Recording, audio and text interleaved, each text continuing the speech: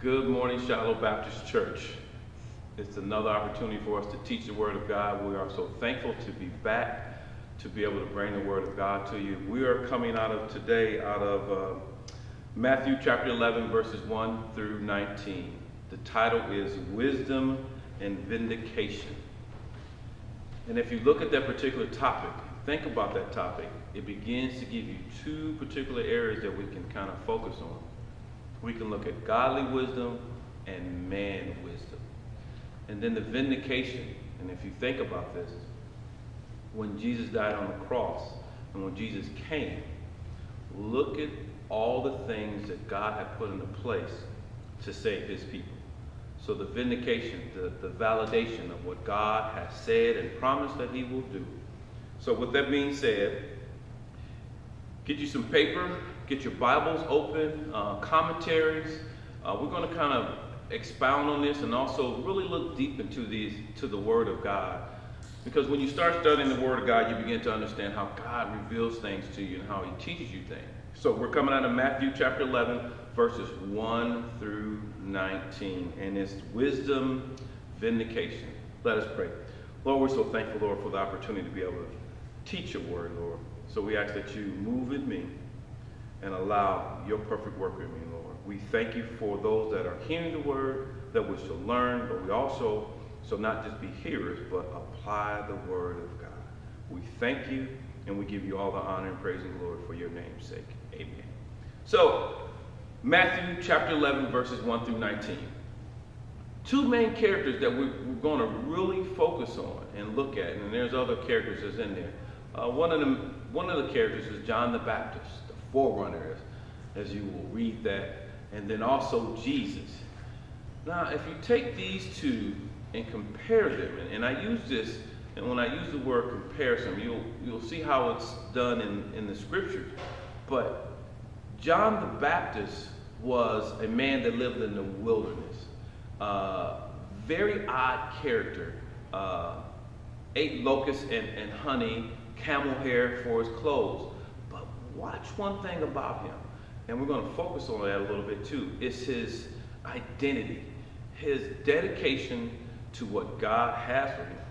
And then on the other hand, Jesus, who comes to save those that are lost. And he does that in a manner that he teaches people through parables and illustrations, but also teaches them the word of God.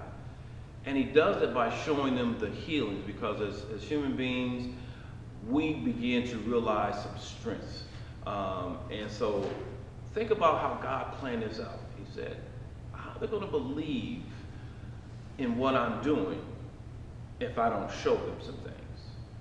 His promise was that Jesus was coming. Isaiah talked about it. Isaiah also talked about John the Baptist and Malachi. But remember, Jesus came for one reason, is to save us. Those that are here, and those that to come, and those that were in the past. Okay? So let's do a little history about John the Baptist. You can write this down. I have some scripture for you to follow. But the history of John the Baptist is very interesting, and how he lived his life. So John the Baptist was put into prison by Herod, who divorced his wife and married his dead brother's ex-wife. Now listen to this.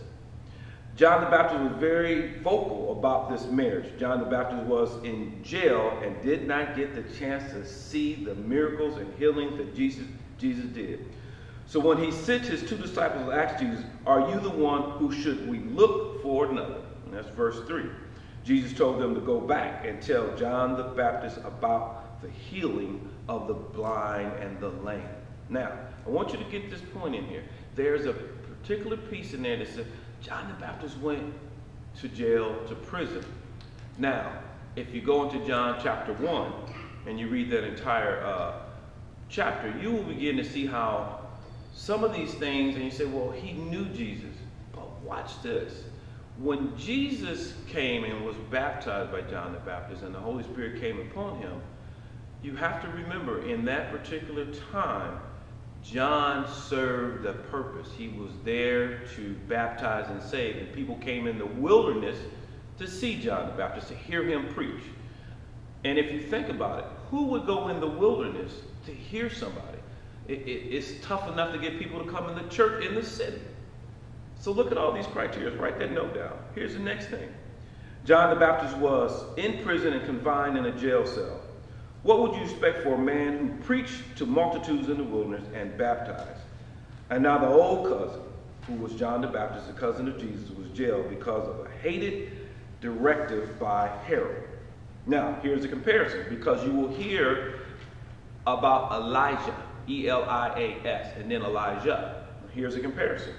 Elijah was hated by Jezebel and ran for his life and went into the wilderness. 1 Kings chapter 19, 1 and 5. Read that. But I want to point that out, is that he went into the wilderness. Now, look at us today. When we were in quarantine, we were isolated. We were just with our family. Man is not meant to be isolated for a long period of time. But isolation has its own dedication.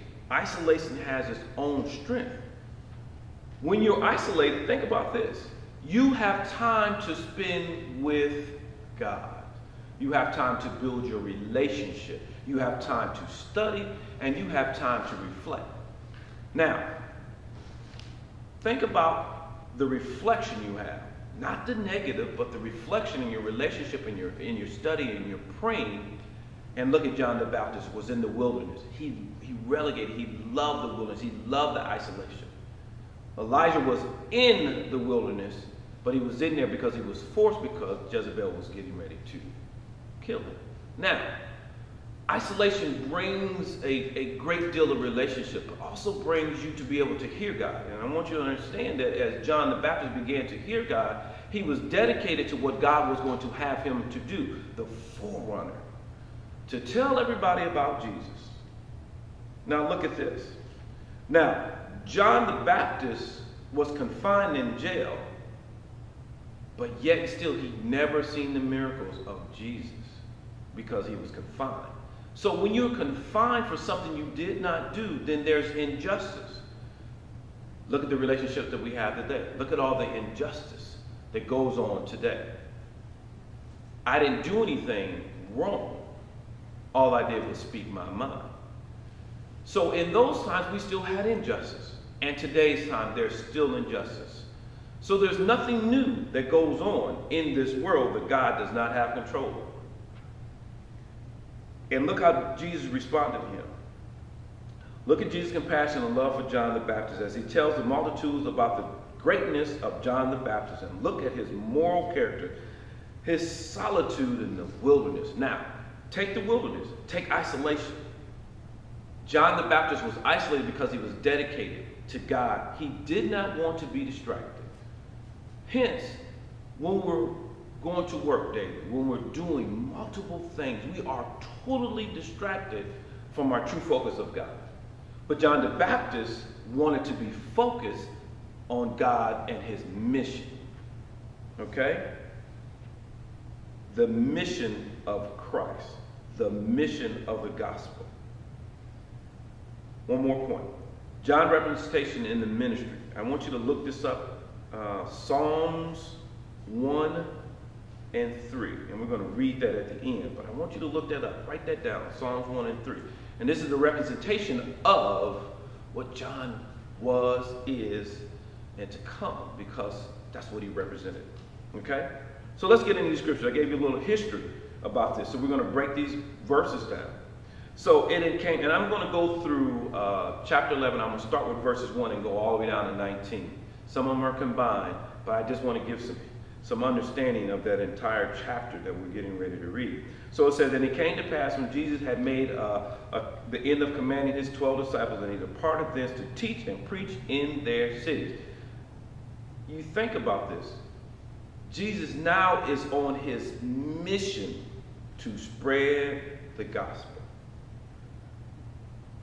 Verse number 2. Now when John had heard in prison the works of Christ, he sent two of his disciples. Now, you look at this particular verse number 2. It begins to talk about John heard. It is always an implication when you say, I've heard something, but I have not physically seen. I heard the good news. I heard about this. But if you have not physically seen, it is definitely a difficult piece. So John said, I'm going to send 2 of my disciples to tell me what's going on so they can come back and tell me. Now look what he says. This is what I talked about, the compassion that Jesus had for John. He said, and said unto him, art thou he that should come and do and look for another? Now, let me read this again so you can get this. And I'm reading out of New King James Version and the King James Version. And he said, and said unto him, art thou he that should come, or do we look for another? Now, pause at that. John the Baptist baptized Jesus, but he didn't know him. And that's some studying you have to do in the background to really understand that, because here's the isolation conversation for you. I'm in prison, I'm isolated from all the things that my older cousin is doing and teaching and miracles and healings, but I didn't have the advantage to see that. And then here's the other side of it. When are you going to get me out of here, Jesus? I hear about all these things you're doing, and I'm in prison for unrighteousness by somebody who hated me. But I did this for the ministry of God. And we'll see that suffering for the ministry, suffering for the gospel, means that there are sacrifices. And if you remember when Jesus said to the disciples, follow me, take up your cross, that is an awesome calling. But do you know what that means to do that? Look at verse number 3. And he said unto him, art thou he? Verse number 4. Jesus answered and said unto them, go and shew John again those things which ye heard and see. Now, you combine those 2 verses and you understand that he looks at, I hear it, but now I'm going to go back and tell those 2 disciples as we talked about. And then in verse number 5, he talks about what he does. In verse number 5, he says, the blind receive their sight, and the lame walk, and the lepers are cleansed, and the deaf hear, and the dead are raised up, and the poor have the gospel preached to them. You always remember that Jesus always refers back to the least of them. And if he preaches to the poor, understand that his heart is for them, because they struggle. They're always downtrodden. They're always pushed down. But look what he says. I'm giving you the insight of what I've done so that you can go back and tell John what I've done. He may not be able to see it, but I'm going to tell him what I've done. Now, look at this. Think about this. Do you receive Jesus giving unto you, and the acceptance is a key place for you in the kingdom? So when the word of God is preached to you, when the word of God is given to you, and we'll put 2 dynamics. We'll have saved folks and unsaved folks. Do you receive the word of God that's given unto you? And as you receive the word of God, what do you do with it? Do you spend time studying the word of God? Or do you just do it on Sundays? Think about that. Isolation, independence, and separation. So if you separated from distractions from this world, how much time do you spend with God now that you don't have all these distractions and having to run so much? Think about what God does for you. Now in verse 6, he says this, and it's such an awesome verse. He said, and blessed is he whosoever shall not be offended in me. Now, if you think about that, receive what I've given to you and don't take offense to it. Hence, Christians on the right-hand side, unsaved folks on the left-hand side. Jesus came to preach to the lost. The disciples came to preach and teach the word of God, the gospel to the lost. Now, with that being said, how do you get them to turn and to receive the word of God in the sense that God wants them to get? It takes time. Look at the 12. 3 years of teaching. They made mistakes. So don't think you're going to make mistakes either. But God has you held up. When you accept the Lord Jesus Christ as your Savior, it is a key point to crossing over and coming to Christ. Verse number 7 gets into our verses. Listen how Jesus uses these 2 analogies, and I gave you the summary in the beginning. He uses this in verse number 7. He said, and they departed, Jesus began to say unto the multitudes concerning John, what when ye ought out into the wilderness to see? a reed shaken with the wind. Now, when you read that and you kind of look at that wording, what did you go see? Who did you come to see? And listen to this. Jesus is vindicating and the love that he has for John the Baptist. Wouldn't you want to have Jesus as your representative if you were in front of a court and he was your lawyer and he testified on your behalf as the character witness? How awesome it would be. And this is what Jesus is doing for John. Watch what he says. He gives you this awesome analogy. And if you ever go into a field and see those little reeds, as the wind blows, it whistles. And that's what he's saying. John the Baptist is not a person that goes to and fro as the wind goes. He is steadfast. His foundation is secure. But God is good in what he does. Because you think about this multitude, they're questioning John's relationship. They're questioning who John is. And Jesus saying, no, this is not who he is. Remember, he was preaching to multitudes in the wilderness. They came to see him in the wilderness to talk about God, to repent and be saved. But now we question him. Look at verse number 8 says, but what went ye out to see? A man clothed in soft raiment? Behold, they that were soft clothing are in kings' houses. He uses another analogy. And if you go back into the Middle East, into that history time, anybody that wore fine clothing were in the king's palace. John was none of that. Camel hair, locusts and honey, lived in the wilderness.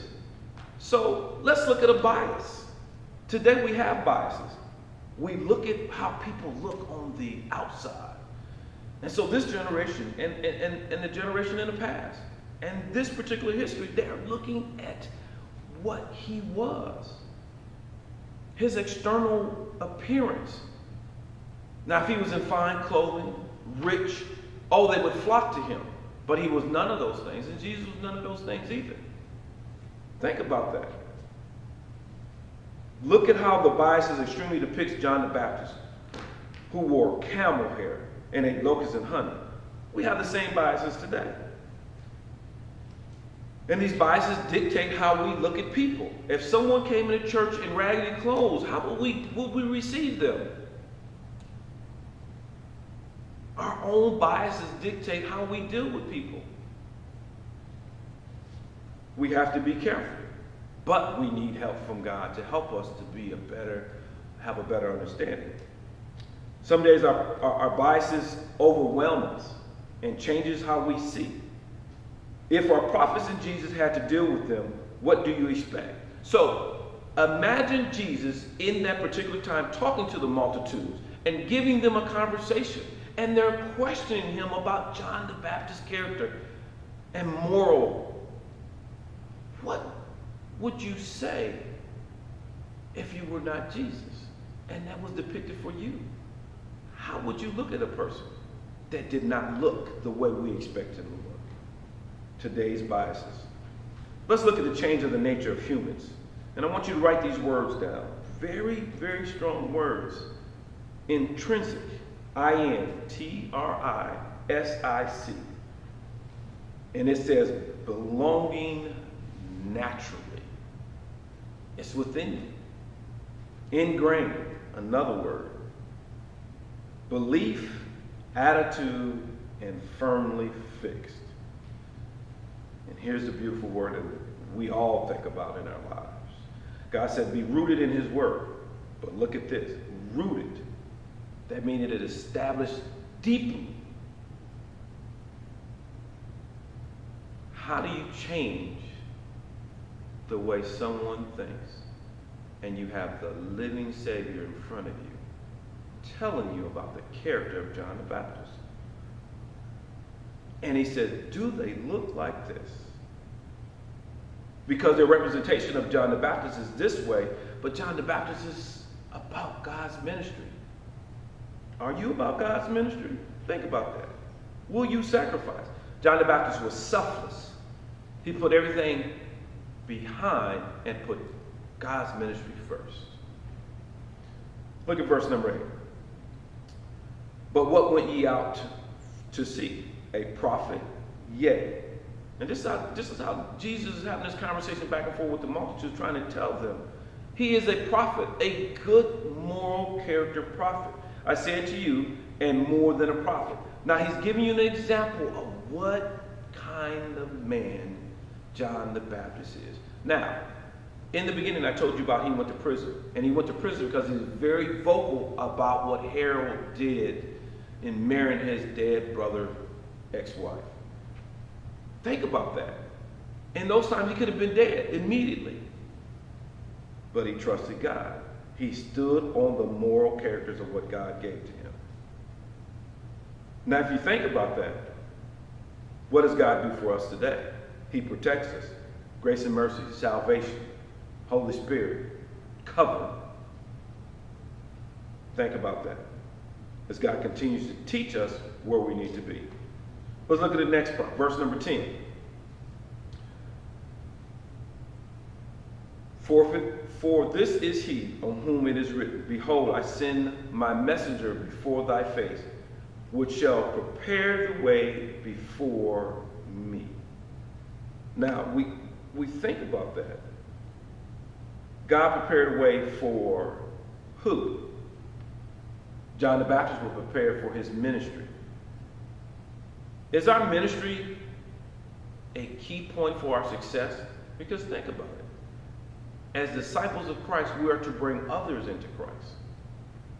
We are to bring those that are lost into Christ. And then here's the next part. How do you keep them?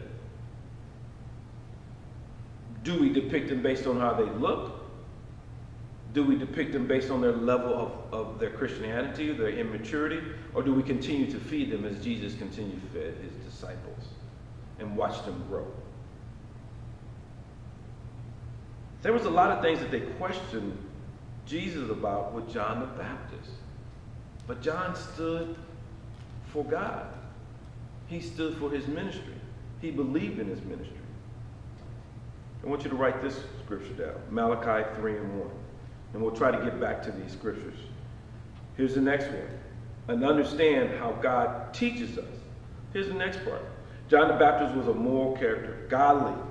His evidence of his ministry and spreading the gospel. There is no prophet like him, born of a woman. Verse 11 describes how God depicts and tells them about. Look at him, one thing about him. He said, verily I say unto you, among them that are born of woman, there hath not risen a greater than John the Baptist.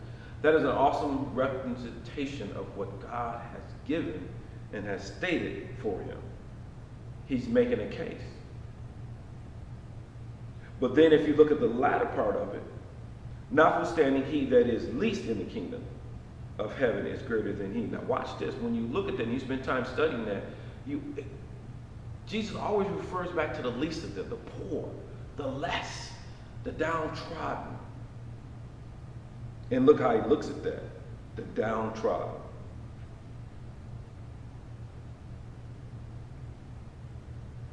Verse number 12, and he says, and from the days of John the Baptist until now, the kingdom of heaven suffered violence, and the violence take it by force. Now, you think about the kingdom of God, and you think about in those times when they had to struggle, and they had to fight, and their lives were always threatened. Everything that they did, they had threats upon their life. Today, we don't have any threats upon our life to spread the word of God. It is freely given and freely received. But no one is threatening you about teaching, preaching, and spreading the word of God. But in those days, that was one of the things that they had to deal with. And if the king was not happy with you and what you did, you would be next. Look at the next part. Verse number 13, for all the prophets and the law prophesied until John.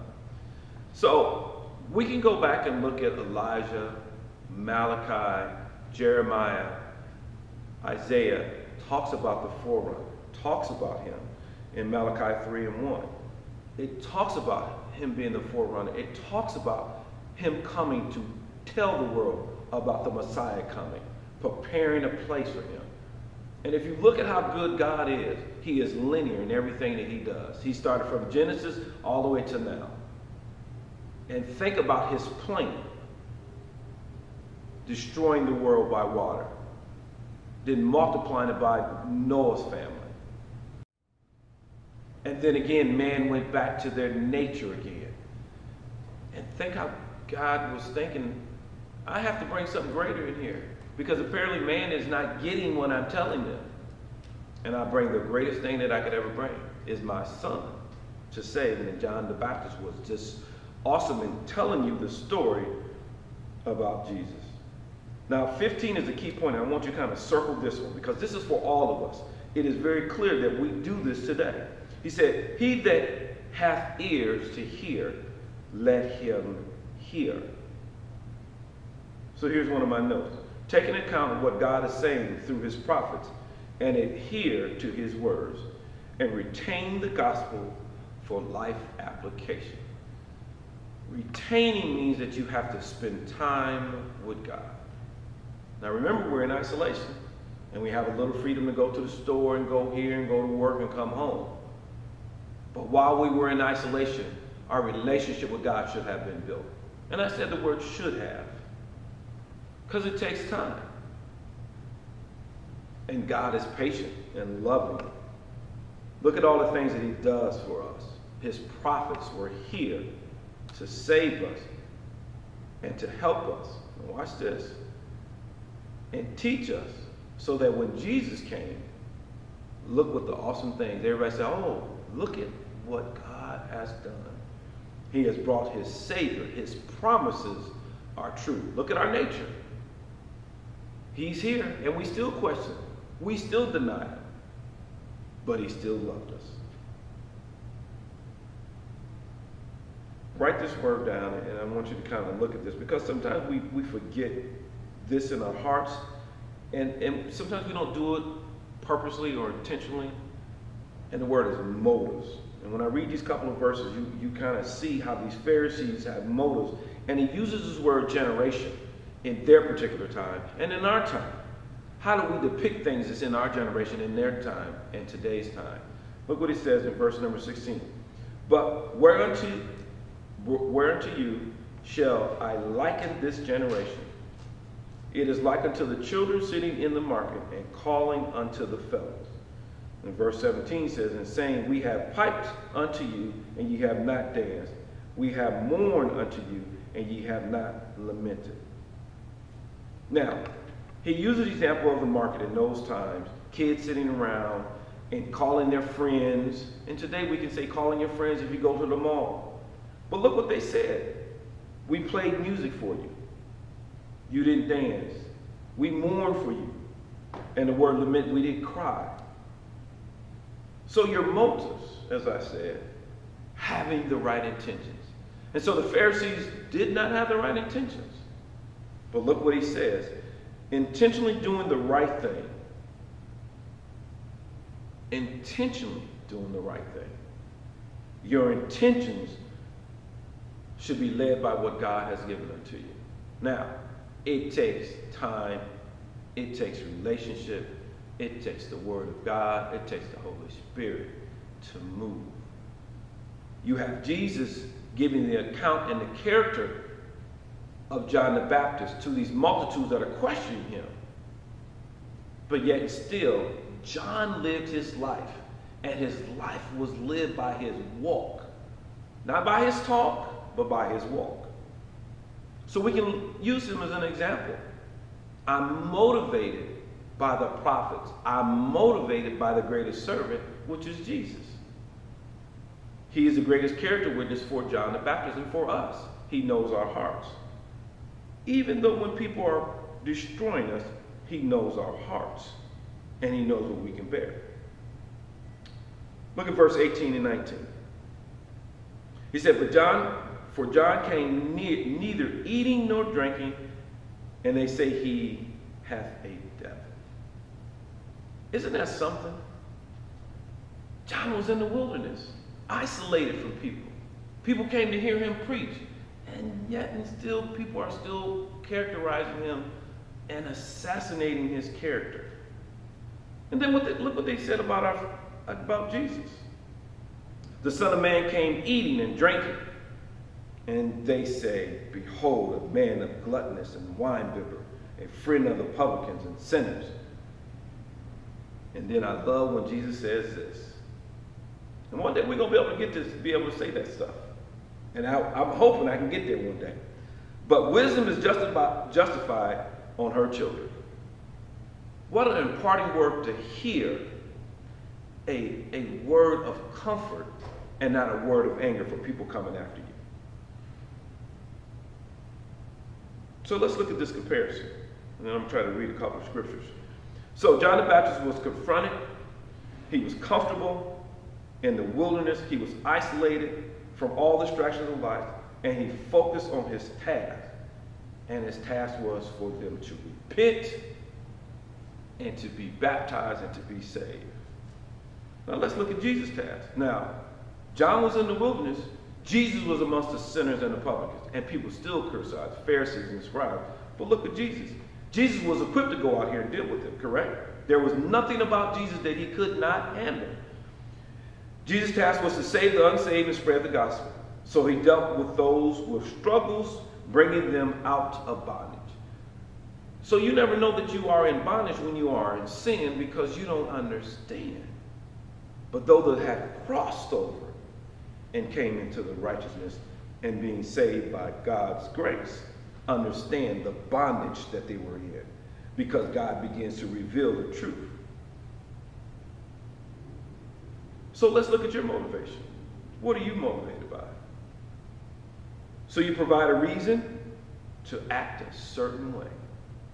John the Baptist had a reason to act because God had embedded that, fulfilled him, had given unto him. And with that being said, you go to this other place. Because now he's moving in his heart, his spirit, and he says now the desire to act in service of a particular goal, and his goal was the ministry of God. You have the greatest witness, which is Jesus. And John the Baptist was an example of God-inspired prophet. Sometimes you have to go in the wilderness to hear God and receive your instructions for your next journey. So where's your next journey at? How do you supply your journey that God has given unto you? What has God done for you? And you got to pause and think about this. The wilderness experience is almost one of the most awesomest understandings that you can have because when you by yourself, you can hear God.